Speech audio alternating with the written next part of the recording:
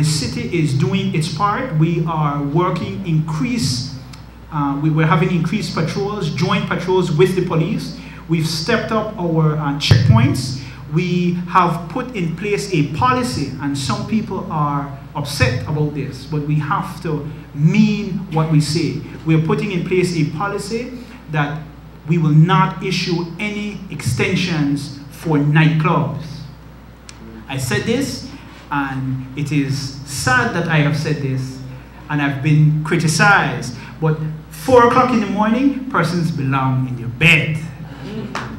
What we have done is that we've taken a decision after in discussions with the police that no extensions will be given. And one of the, we did it in the beginning by saying that no extensions will be given to areas which are not sunproof.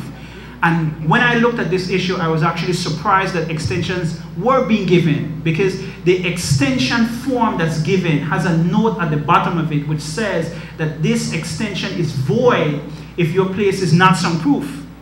And several establishments within Belize City had these extensions and their place is not sunproof. So those extensions were illegally given. The issue with extensions also, extensions were given out every weekend. And the law is that a nightclub is supposed to close at 2 a.m. in this country.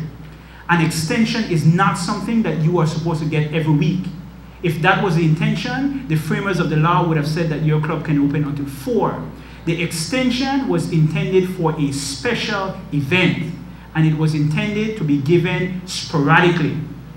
Every week, persons get extensions. That is not the law, that is not the intention of the law, and that will stop, and it has